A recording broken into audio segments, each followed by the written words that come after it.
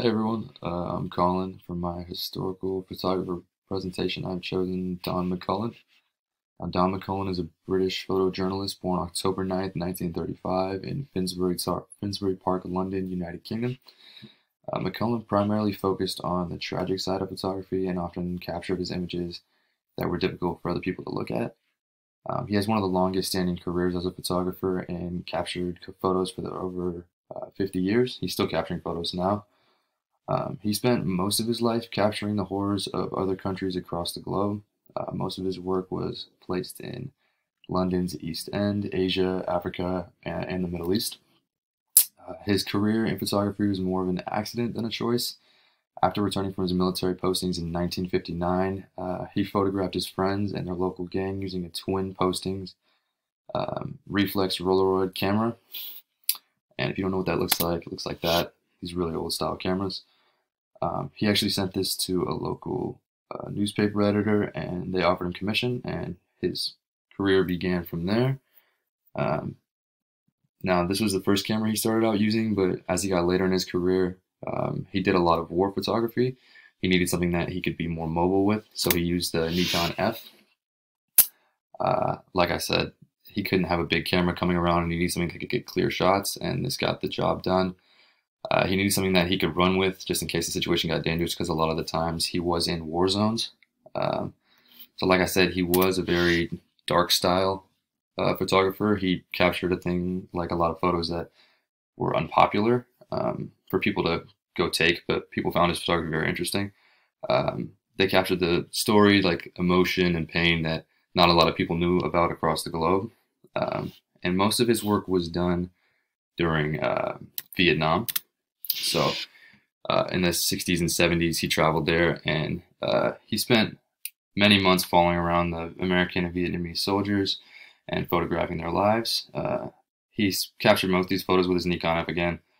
And according to Don, the biggest challenge when taking these photos was not dying. He was shot once. A lot of the photos he took were in very dangerous war zones where there were constant firefights going along. And as you can see through a lot of his photos, that they're not very calm situations. They're typically very intense.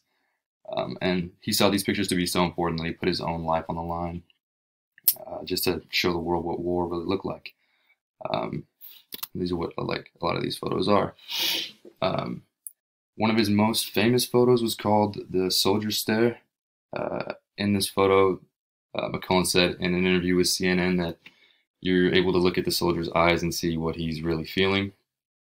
This is very unique work at the time. Not a lot of people were taking pictures like this, so this gathered fame very quickly. He says when you look in the soldier's eyes, you can see emotions like pain, distress, worry, guilt, and sadness, all the key emotions that come with war, according to McCullin. He focused on the emotion of the soldiers rather than just shooting them in action all the time, because he felt like a lot of people had no clue what these soldiers were really going through, and the things that they were told and forced to do really just opened people's eyes to the reality of war.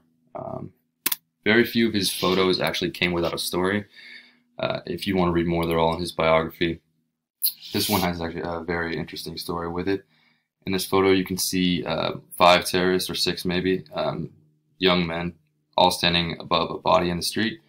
McCullin said he was trying to take a picture of this body, and these terrorists came, and they were just telling him and this group of people around him that they should leave because it was a dangerous area, and they were threatening them, pointing their rifles at them, instructing them to leave. And as they were leaving, just before they were out of sight, McCullin turned around and snuck a picture of the terrorists, as you can see, in their grim smiles. One was playing a mandolin. Kind of an ominous photo. And another one of his most famous photos, let's see if I can get this here. He traveled to Africa in 1969, and he said he met this child, and his heart broke for this child because he already imagined the tough life it was living being an albino child in Africa, and he saw a lot of the other villagers making fun of him and discriminating against it, and they would withhold food from the child. So when he saw how slim and slender the child was, he reached into his pocket and grabbed out the last bit of food he had, which was just a tin of candy. As he watched the child eat it, he saw the child savor every last bite, and everybody else was watching jealously. But You can see in the kind of photos that he takes, Don has a very big heart for these people, and he just wanted to show the world what kind of lives they were living so that we can all have our eyes open. And that's a very respectable form of photography. Not only were his photos well developed, but they had a story and emotion and heart attached, which I think makes him one of the most unique photographers, and which is why I found him so interesting. Thank you for your time. I hope you enjoyed.